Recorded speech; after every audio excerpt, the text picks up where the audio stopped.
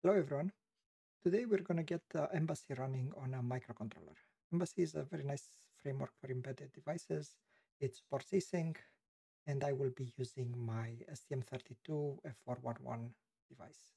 So let's get started. Clicking Getting Started will tell me to clone the Git repository, cd into it, and do a submodule update. Let's do that. Now that the submodules are updated, let's see how things are laid out. So everything is laid out into an examples folder, and there are different devices. If I look at examples, you can see that there are several NRF and several STM, as well as a Raspberry Pi. I will be using STM32F4.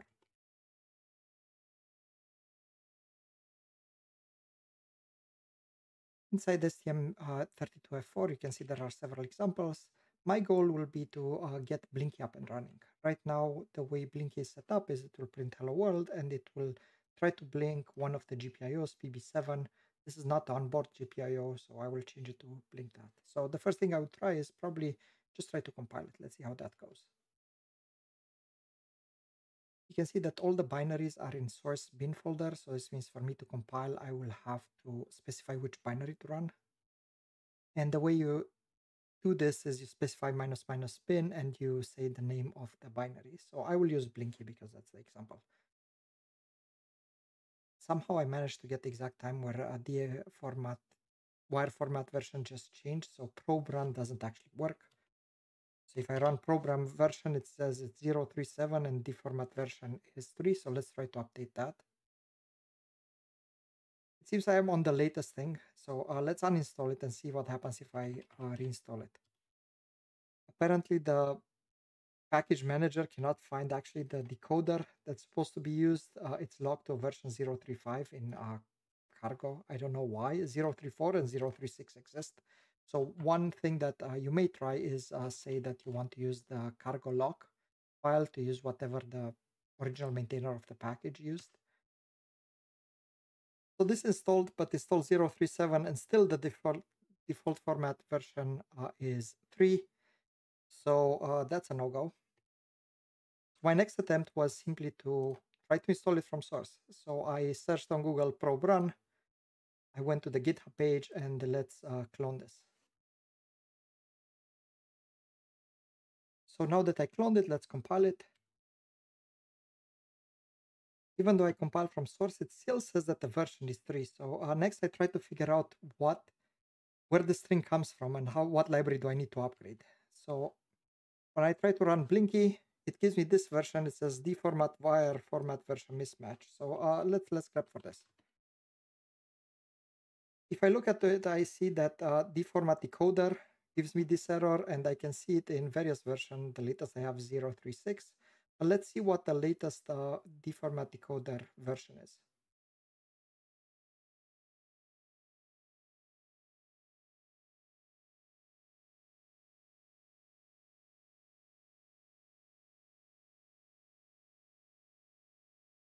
It says here that the version is 4. So in theory, if I use the latest decoder version, it should be version 4.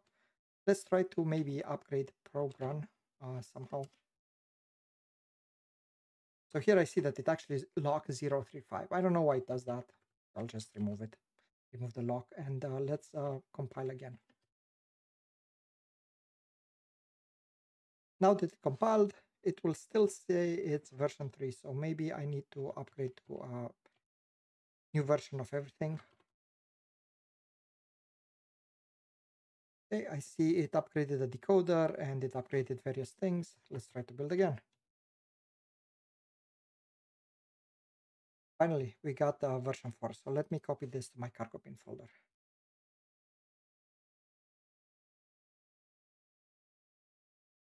Now that we have our default version, let's try to run Blinky. One thing that I notice is that it uses STM429. I have a 411. So let me find what the actual string is for this. So there are several 411 versions. I'll use the first one. I think this is correct for my machine, my microcontroller. And we can also find out where these are stored. I think if it was F429 29. Apparently it's used into one of those dependencies. And actually I know that RG will not show hidden. The actual probe run for the chip is in config toml. Let's change that one. CCUX.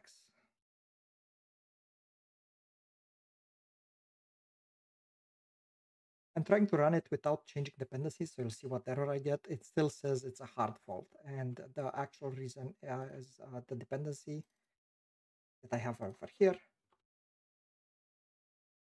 My first instinct would be to put the entire path. This will actually not work.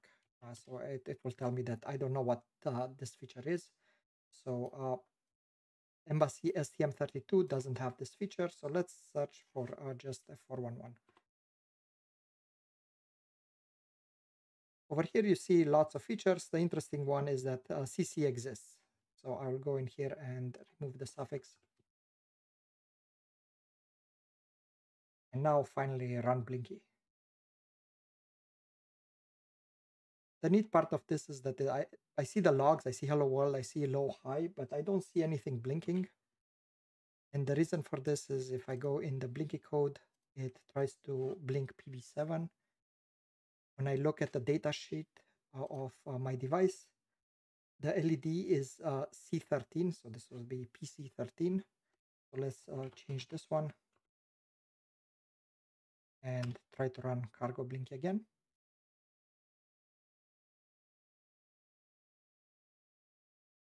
And now we can see a blue LED blinking. So that was it. This is how you get Embassy running on an STM32 with a little bit of changes and maybe fixing probe run.